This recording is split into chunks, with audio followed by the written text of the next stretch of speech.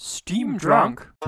Did you like Harvest Moon? Because Stardew Valley is Harvest Moon. It's got the same story, revitalizing a farm from disrepair and making friends along the way. It's got the same gameplay mechanics, the same overhead perspective, the same day-night cycle, the same everything pretty much, just a lot more of it. And believe me when I say this is not a bad thing. This game plays like a hardcore fan invested 80 gazillion hours into Harvest Moon, picked out all the flaws, and redesigned their own Harvest Moon game and called it Stardew Valley. Now, for people that aren't that familiar with Harvest Moon type stuff, there's two potential hurdles here to get over, I think. One is that on the surface, this game looks and sounds really boring. For the most part, you pretty much just simulate a day's work on a farm. You wake up, you go to town and screw around or whatever, talk to people, go back home and till some soil and plant some stuff, water some other stuff you planted earlier, clear out an area of rocks, brush, and trees. I mean, yeah, that doesn't sound like the most exciting thing in the world. There's so much more than that, though. There's skills you can learn, like fishing and combat. There's the odd skill of keeping in the townspeople's good graces. There's stuff like the arcade games at the bar. There's a corporation trying to buy out the town. There's these forest spirit things invading an old community center. You can craft new items. Some of the stuff here kind of reminds me of Rune Factory or Terraria. Plus, there's lots of weird, unexplainable stuff that makes you say, what the hell was that? Not to mention the fact that the actual farming here is super detailed with tons and tons of options available to you. But therein lies hurdle number 2 for many people. Stardew Valley is a huge game, and that can be kind of intimidating. Where the hell do you even start with a game like this?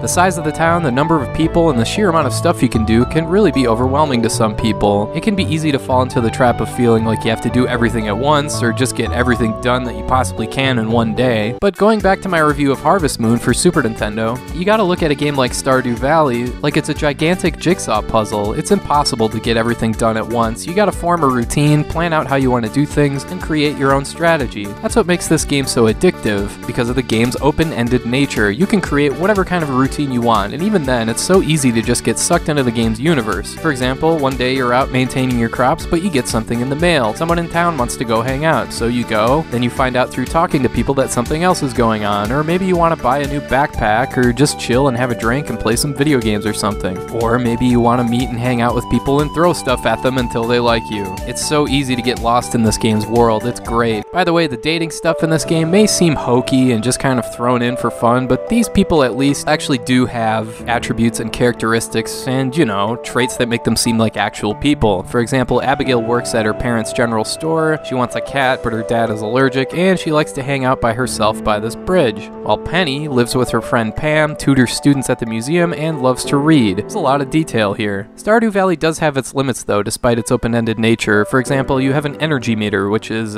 quite literally an energy meter, meaning you have to go to sleep every night. If you stay up and your energy depletes all the way down, you pass out and get taken to a medical clinic and you're billed 50 gold. So yeah, manage your time wisely.